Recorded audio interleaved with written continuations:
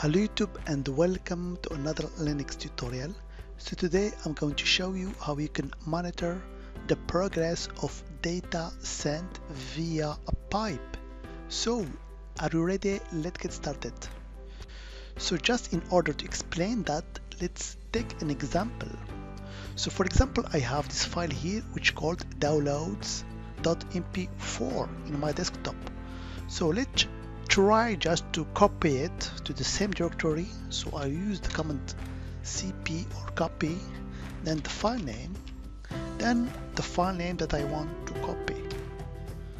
So here I will call it, for example, downloads or backup. It's better, backup.mp4. Okay. So now when I hit enter, the file downloads is getting copied to the same directory. But as you can see, I have no indication about how many time it took or the estimated time for the operation to complete or any progress bar or nothing. I have just a cursor here that blinks, so I have to wait till it finished its job. So I have no indication. So now it's finished. So you can see that I have here my backup file, but I have no indication how much, for example, the operation took. So in order to solve this problem here, we have to install another command called pv, which stands for pipe viewer. So I'm using Ubuntu, so I will install it using apt-get install pv.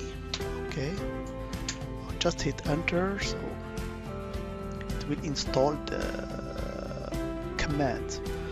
Actually, I already done that. Okay, so now in order to use this command, it's pretty easy. Now let's say that I want to copy the same file to another directory. So instead of using the copy command, I can use the pv command in order to monitor the task. So I will pv my download here file, and I will use the pipe to another directory, for example. So I'll copy it to a directory called home, download, for example. I will just call it backup.mp4. okay, so now I will hit enter. So now you can see the progress of the copy operation. So I have here the estimated time. At the end I have the time elapsed and also the transfer rate, as you can see here, and the most important is the progress bar. Okay, now it's finished. I can see clearly that it took around 16 seconds. So it's a better way to use the copy command. Okay, so here I'm using pv instead of the copy command. As you can see, it has many advantages. Okay, so now let's try, for example, to zip this file here. I can also use the pv command for that. So I'll just type pv, then the name of the file that I want to zip. I will zip the same file here, downloads.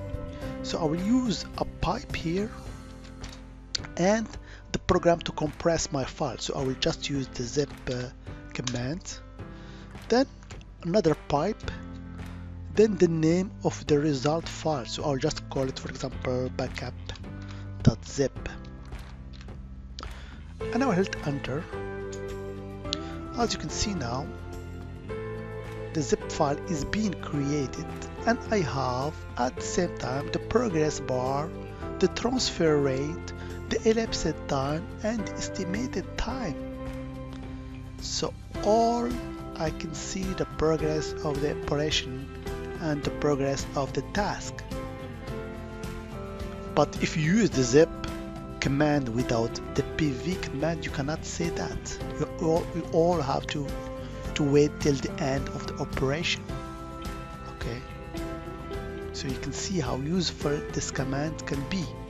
So you can use it with the tar command, you can use it with a lot of commands. So here I'm just giving you some pretty simple examples how to use this command. So we are almost done here. We are at 80% now.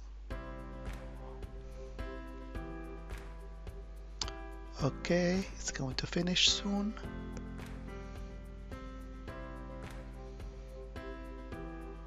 And voila, it's finished. It took almost here a minute 11 seconds, and at the end I have here my backup.zip file. Okay, and finally I can just use it in order to see the progress of the operation. So let's say, for example, I will use it just to read how many lines a file contains. So I'll use the pv command. So for example, I will take just a text file here, program.c++, my desktop. So I will pipe that to wc command, and voila. As you can see here, my file has almost 23 lines, 56 bytes, and almost 478 words. So as you can see, the pv command is very useful. So as always, I hope it has been informative for you, and I want to thank you for viewing. Bye bye.